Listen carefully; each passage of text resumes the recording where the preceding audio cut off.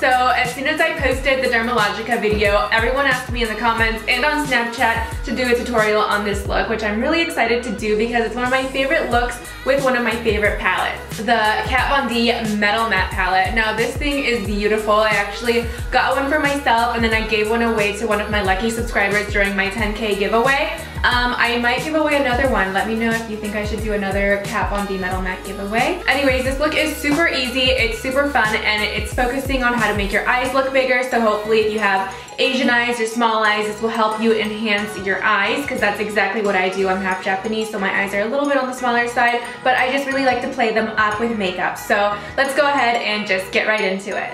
Alright guys, so first things first, we're going to go in with the Boi Concealer from Benefit. You can feel free to use whatever concealer you like. I like this one because it stays tacky the longest. I know a lot of people like to use MAC's Soft Ochre, but that one dries out way too fast. So I'm going to go in with the Boi Concealer. So I'm going to apply the concealer all over my lids and use this as the eyeshadow base.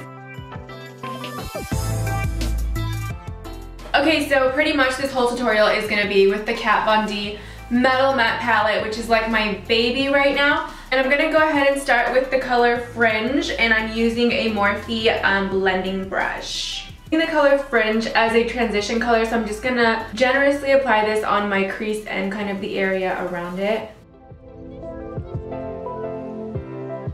Next, I'm using the Morphe M433 brush, and I'm gonna go ahead and apply the color Silk tighter into my crease.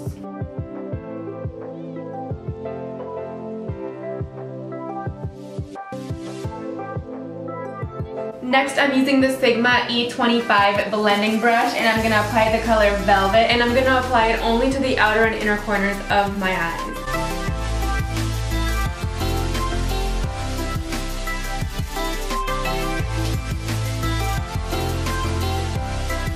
Alright, so next I'm going in with the Morphe Y22 brush, and I'm going to apply the color Jet tighter into the inner and outer corners of my eyes only.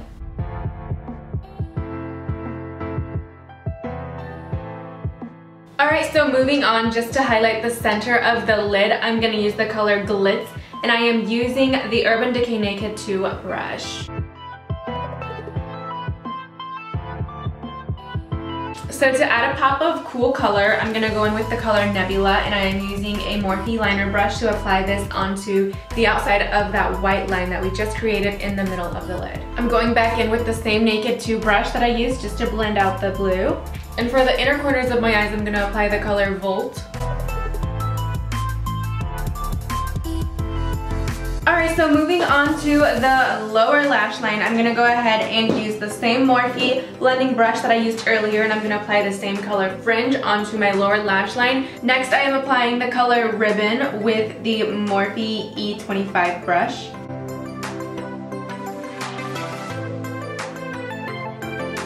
Next, I'm going back in with the Morphe liner brush, and I'm going to apply the color Velour very tightly into my lash line.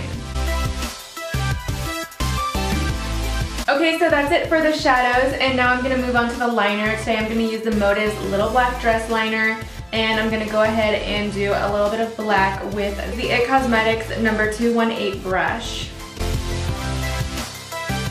So now I'm going to apply mascara to my upper and lower lashes, and go ahead and apply about 3 coats of this mascara, or as much as you would like. So for final touches, I'm going to wear my favorite lashes, which is the Flutter Lashes Intoxicating Lashes. Okay, so that is it for the eye look, and now all I have to do is throw on my wig and I am good to go. So I hope you guys loved this tutorial. If you liked it, go ahead and give it a thumbs up, and if you guys tried this look, go ahead and tag me on Instagram. I'll leave my Instagram account below. I want to see your looks because I want to repost them. So thank you guys so much for watching, and I'll see you guys next time.